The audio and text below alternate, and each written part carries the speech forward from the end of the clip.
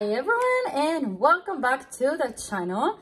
Today we have here how to do the crochet flat circle, and I'm gonna teach you, I think it's just two ways. We're gonna learn how to do it with starting with a magic adjustable ring, and when we start with a chain ring. So there's two options to do it. It will all depend on actually the pattern, obviously, like mostly every single time. Okay, we're gonna repeat what we kind of did with the slip knot. So we're going to put the tail of the yarn over there, and you're gonna recreate the circle, and then we take our hook and then we collect the tail loop but through the X, and then we pull. Normally, remember, on the slip knot we will pull and completely close it. We're not gonna do that this time because we need to create a ring, but we need to leave the circle over there. Okay, so what we're gonna do now, we need to kind of create like a chain. So what we're going to do, for some reason this is just closing down and it's not letting me show you what I want to show. There we go, now it's open. So you're gonna yarn over, you're gonna pull through, and then there, as you can see, you have created the chain, okay, the first chain. And then now what we have to do is we're gonna go through here, and then you kind of hold there the tail and the yarn, and then you're gonna do your stitches.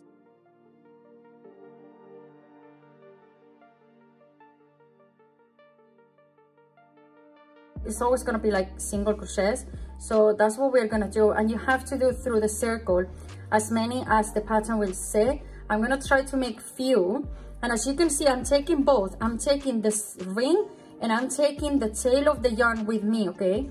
Because that one later on has to be pulled, and if I didn't make a mistake, because I don't know what's happening to me today, it should close down, all right? So you keep going, and as you can see as well, at the same time, seems like you're hiding your tail, but unfortunately you're not. Once you pull now, your tail will become bigger and bigger. So you just keep doing single crochets, as many as I say as your project asks you for. I want to make like a big circle so you can see the difference. If you don't know how to do the single crochet, I suggest you go and watch that specific video that I have only dedicated for that. But basically those are single crochets. Okay, so what we're gonna do now is pull your end there, and then you pull this one. Can you see how I'm closing? I'm gonna hold that in there and see if I can show you without covering it up so much with my fingers. Okay, if I pull, I'm creating the circle. Can you see how everything is closing down over there? And I'm creating a circle. And you just have to keep pulling and pulling and pulling, because you're basically pulling from there. And then to connect them, what we're gonna do is pull as much as you can, as much as you can, as much as you can, is you're gonna come in the last one, you're gonna go through your first one, which is this one, and then you're gonna do a slip stitch. Remember, the slip stitch was just like pass it through, and then that was it.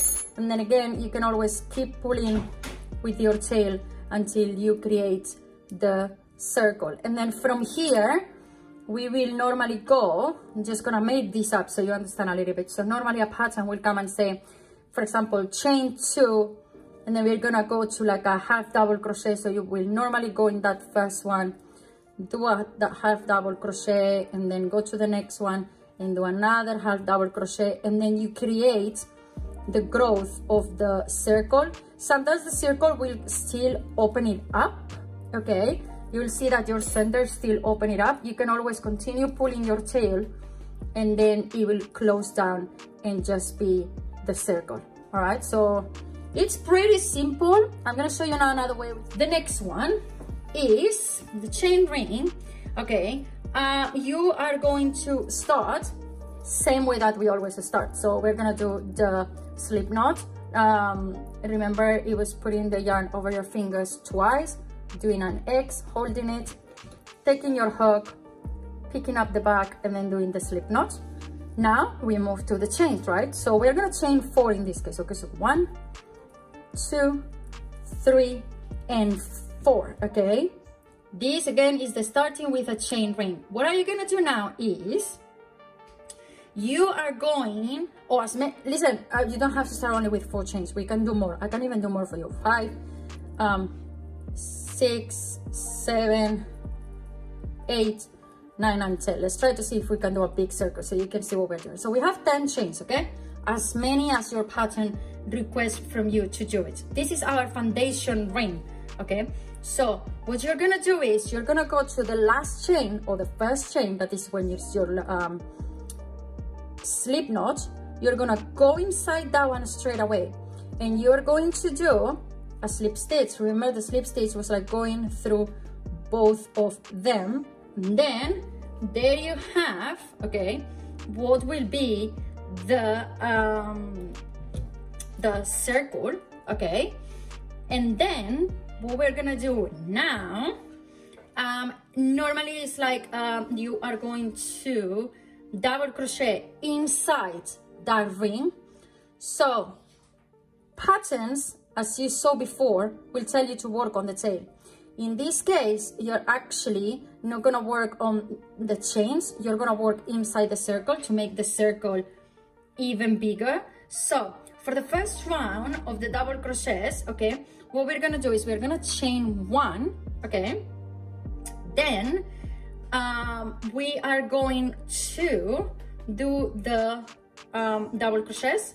So the double crochets, remember, was to go in, pull it, you have 3, and then you do 2, and then you do 2, and then yarn over, pull it through, and then through 2, and then you are kind of creating there, okay, the circle. But this one, again, it's basically going to leave the circle open, okay? There's a way you can actually, after later on, stitch your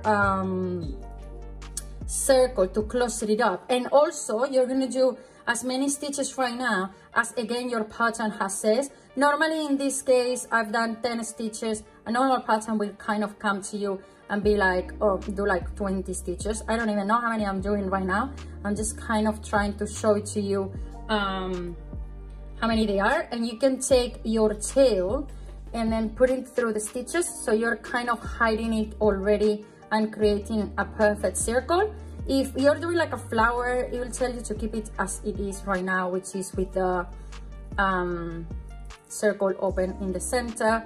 And then again, you will do as many as you want to, or you can, or things like that. And we're gonna close it down same way that we did before. So let's say just until there, you're gonna come to your first one, okay? And what you're gonna do, which is the chains, and then you're going to slip stitch over there, and then you have created the circle over there based on chains, okay? But as you can see, obviously the more stitches you do, the bigger the circle is gonna be. Normally they are not gonna tell you 10 stitches, or they shouldn't, unless you're doing something later on in there. But yeah, you can see this is the other way how everything will look like when you do it with the chains.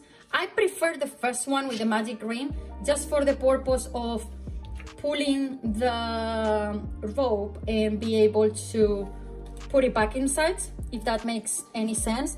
We're gonna be doing a lot of these ones in the next few videos, because we're gonna be doing coasters for Christmas, so you're gonna learn a little bit more what do I mean with this. But you see it there, that's one of the techniques, how to do the magic ring, and it's gonna look really pretty and really good. So thank you so much for passing by. If you like these videos, please give us a huge thumbs up, and don't forget to subscribe.